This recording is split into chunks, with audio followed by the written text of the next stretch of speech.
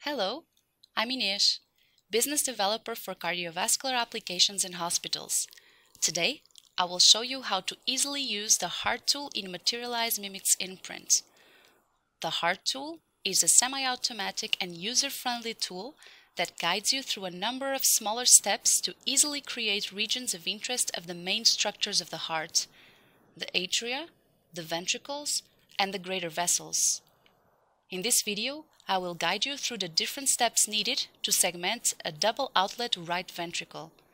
We will only cover the segmentation step. You can check our video on how to create a 3D printed heart model to learn the full workflow. We will now click on the Heart tool, which can be found within the Create ROI step of the workflow. The first step is to indicate the regions of the heart. As you can see, the right atrium box is highlighted. This means that we can indicate it in any of the 2D views. We can choose to place 1 point or up to 4 points. I'm going to place 1 point for the right atrium by left-clicking on it in the actual view, for example.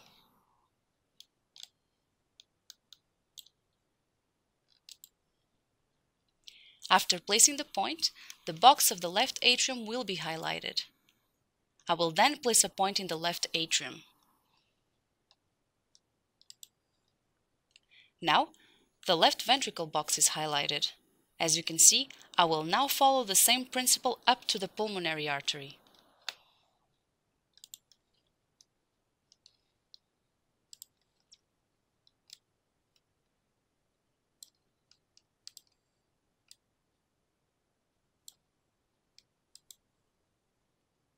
If we would need to place other points for the same structure, make sure that the box of that structure is the one which is highlighted.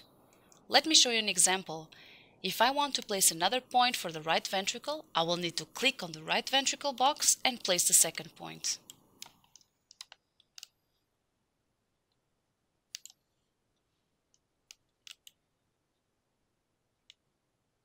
Imagine I make a mistake while placing a point.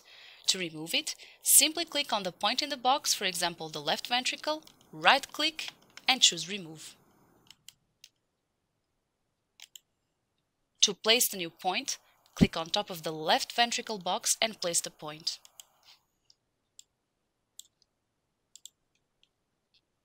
We have now identified the 6 structures of the heart. You may notice that after the first step, a red box can be seen in the views. That box can be adjusted to select only the region of interest, in this case the heart. You can adjust it by dragging the sides of the box.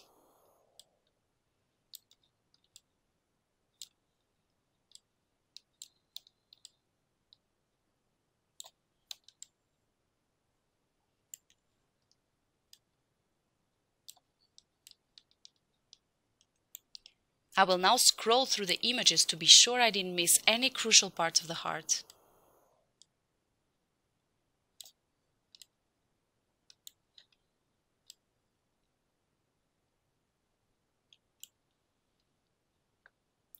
Next, we will set up a threshold range to only capture the pixels of the images that correspond to the blood volume.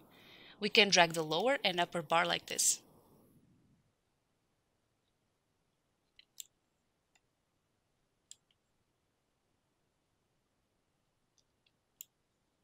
We will immediately see the results in the images and the 3D preview. This preview is not yet a 3D model. You can also fill in the threshold values below. Finally, we can apply the tool and let the software calculate the regions of interest.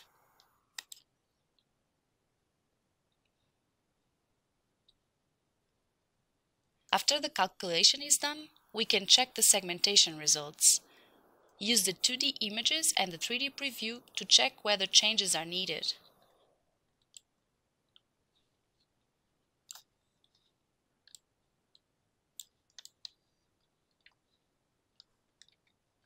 If this is the case, we can repeat any of the previous steps. We can change the points we used to indicate the regions, the bounding box, or the threshold range. In this case, the segmentation was performed correctly. Then, we need to click the green check to apply the tool. We can now see 7 ROIs that include a full blood volume and the 6 separate heart structures. Thank you for watching this tutorial on how to easily use the heart tool in Mimics inPrint. If you have any questions, please contact your local support person or contact us via our website.